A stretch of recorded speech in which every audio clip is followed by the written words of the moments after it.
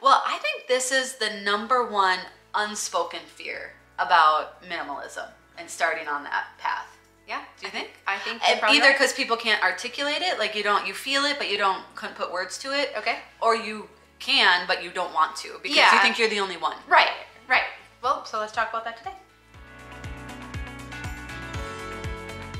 I do think anytime we start something new, there are a lot of unknowns, because if you are going to simplify your house, if you're like, minimalism sounds good, but I don't actually know what it's going to look like for me and my house, and then this is the fear that creeps in.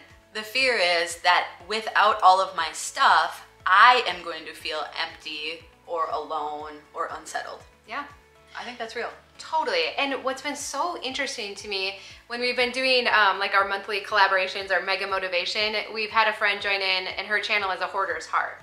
And she has shed so much light on hoarding, like actual hoarding. That it's been so interesting, and it's really helped me to have more empathy towards people that suffer with that. And she talked about how most people, the stuff causes stress and anxiety. I mean, that's how I feel in my house with it. But for her, she said, the stuff brought me comfort, and getting rid of it caused me huge stress and anxiety. Now, obviously, this is like a continuum, a spectrum. Yeah, but I think a lot of people can relate to that. Totally. And I think for many of us, I think too, it felt backwards because I'm like, I've spent my whole life accumulating this stuff that, for many of us, it was stuff we didn't have when we were growing up, right? Yeah. Or just the things we think we need to run a household, we think that our kids need, we think that we need for hobbies and different things to occupy our time. And so what are we gonna do with ourselves, or who are we gonna be when this stuff is stripped away? And so, I mean, you kind of fell into this just after observing me, right? And so what's been your experience as you've kind of simplified your house? Well, I am amazed at the peace that it brings. So there's this fear my life is going to be empty, but the exact opposite is true. Like, we have never heard that from someone. We have never heard someone say, I simplified my home and now I sit in my empty house and I just feel kind of lonely and bored. Right. Ever. And that's what, even in my video a couple weeks ago when I was talking about if you don't have time to declutter, we sometimes like to think like, oh, well, maybe once I get my house simplified, then I'll have time for these craft projects or these other hobby things. And so I want to keep all of that stuff. And what's so funny is, like, I've never found myself on a Saturday afternoon like, what will I do with my time? Yeah. And I think what has been so cool is the things that we have filled our time now that we have is been more with doing things with people. Yep. Do you think so? Absolutely. And so I find that I'm not necessarily drawn back to those hobbies or the crafts that I thought I was going to do, or if I am, it's in some way with other people. Like, our mom does rubber stamping, and so now, like, she called the other day because she's like, I got to join another stamping group, and it meets once a month, and we do a card exchange. And so she still enjoys her craft, but what's so funny is she's highly simplified it. Yep. And now she's finding ways to do it with other people. Yep. And so I think that fear is so valid, completely valid. Really is. But I think what you'll find is that as we clear up this mental space, the physical decluttering leads to clearing up mental clutter as well. And we find really meaningful ways to fill that time. And some people, have even kind of approached it from the opposite way, where it's like, you know what? I know I struggle with some anxiety or depression or some difficult things from my past. Mm-hmm. And so simplifying my home is actually the easiest step that I can take right now.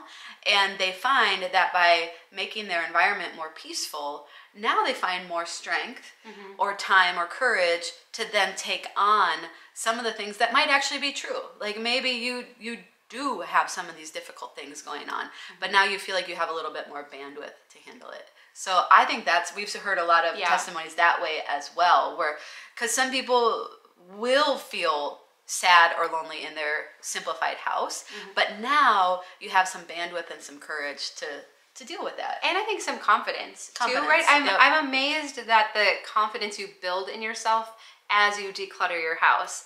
But I hope what else that we can demonstrate too is that we still want our homes to be inviting. We want them to be comfortable. I like the word cozy. So yes, as much as Tom likes to give me a hard time, I do still love having throw pillows and, you know, pillows on the bed. I don't have as many as I used to, but cute decor, you know, occasionally. And your bedroom is just so adorable and inviting. And we really like that. But we still intentionally kept it very simple, right? I thought you were going to say, what we hope you see is like, we're still cool. We're not like super boring people now because we don't have all the stuff. Just like, no, you can't have that cup. Give that to me. I only have 5 cups in your, or whatever. I don't even know what. But it is fun too, thinking like, you know, we've been talking about like this walking group that I'm starting, and to think like, oh, well, what if it, like you start to run the scenarios of like, well, what if it started raining and we weren't done visiting and people wanted to come into my home, right? Now I feel like, hey, come on in, right? Yeah. And in the past, that would have not been, it would have been like, oh, well, maybe I shouldn't do this then, because what if then somebody wanted to stop by and come in my house, right? No, that's true. And so it is interesting how it changes our perspective on the things that we do and how we spend our time. You know, and going back to that fear, it's like, okay, as I simplify the things around us, then what am I gonna focus on or count? And the Lord actually does encourage us to count our provision. You know, one of my like just most bright and shining parenting moments so far, because you know how there's so many hard ones, but one where I just kind of wanted a badge. We were backing out of the garage and Adley goes, she just turned 3. She's like, Mama, we have such a nice house. Aww. And we live in a totally normal house. But I think what she's heard from us is just a daily appreciation for the things and the people around us, you know, and just like remind, like we'll say a lot of times, oh, we're so lucky to have all of this food, you know, or we're so blessed to have, you know, family close by and in our lives. And isn't it so great that we could get together with your cousins today? And so it's something that we've modeled, and then, but when you hear it come back out, you're just like, I think I did something, I kind of did want like a small mom badge. But in Numbers, we see the Lord encouraging the people of Israel to do this. So this is Numbers 1, verses 1 through 3. It says, the Lord spoke to Moses in the tent of meeting in the desert of Sinai. He said, take a census of the whole Israelite community, everyone, every man who is older than 20 years old and able to serve in the army. And where they were in history is the Lord was leading them into the promised land.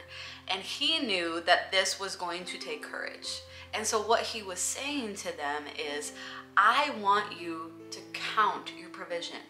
I want you to see what I have given you. I want you to know that this army has strength in order to increase your faith.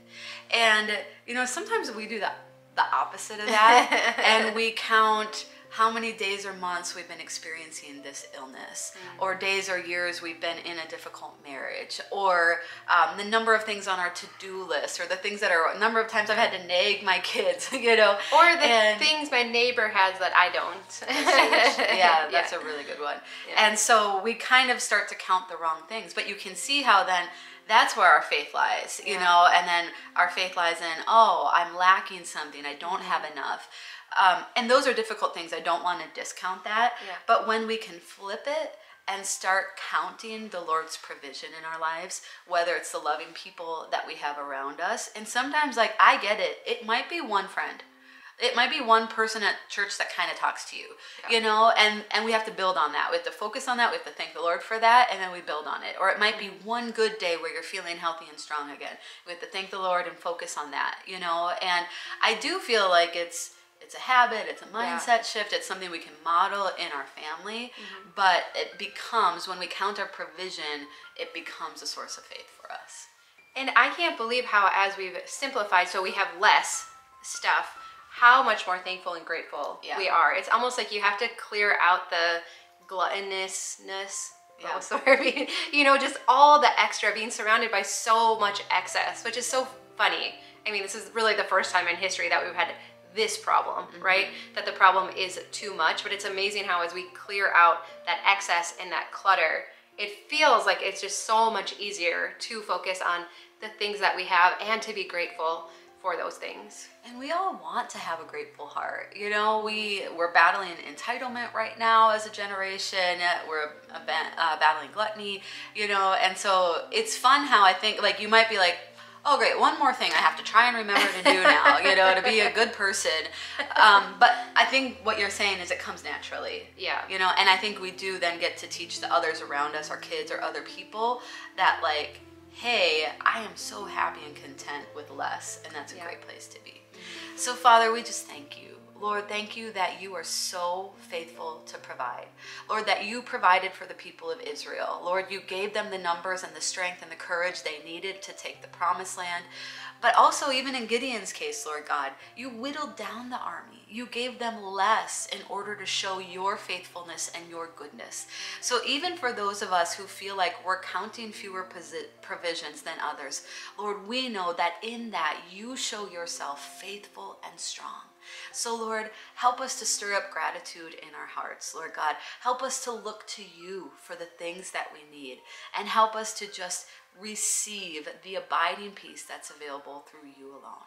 And so I bless each one of us now in Jesus' name.